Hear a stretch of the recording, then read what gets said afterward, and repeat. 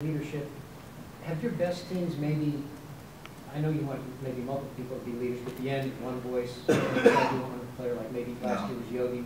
No, it wasn't like that last year. It wasn't like that. We had a lot of guys on that team last year. There was tremendous interaction on the court. And a lot of us because they were older. You'd be amazed how good a leader Troy was. Didn't always back it up, didn't always apply to himself, okay? But you'd be amazed. And one of the great things is people that would see the progression from year to year and see it in the practice, they would see that, right? So like, he knew where everybody should be. He wasn't afraid to have a conversation during the game, right? The game wasn't moving so fast. Sometimes it would move too fast for him, we'd move to the point. But the game was never moving so fast they wouldn't tell people where they needed to be. It's an experience thing. So that's the thing. There's an understanding that goes into it, and then there's an experience thing that goes into it. But the best teams I've had have rarely, my Final Four team at Marquette had numerous leadership. It was like a connection. This guy got to this guy got to that guy got to that guy, boom, we got a pretty good group, right? It just, every team is different, but there's got to be a dynamic of constant communication, you know, through thick and thin, through good and bad. And we got great people. I mean, these are great kids, but they're just not as, they're not there yet on how important it is. It doesn't, I mean, we come out of a timeout I drew that play up when we ran the play that Rob got the three. James was open on the other side, Rob was open on the side. I mean, we put the box and one in, like I said, in a 30-second timeout in the Louisville game. It's not intelligence, and it's not, you know, when you're urgent.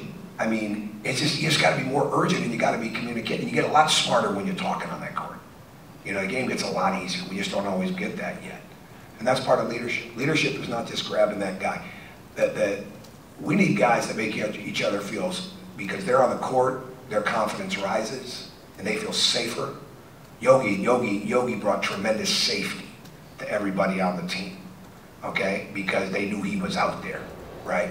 And that just has to build up. So we don't have one or two guys that's their role this year. It's got to be collective, and it's coming, but it shows where it's not at certain times in the game, and then it comes down to a real dicey situation, win or lose. But I mean, we make a layup late in the game against Nebraska, we're up. We make a couple plays in this game the other day, we're up. Shooting free throws at the end. I don't know if we'd have been shooting free throws, but I mean, we'd have been in a better position.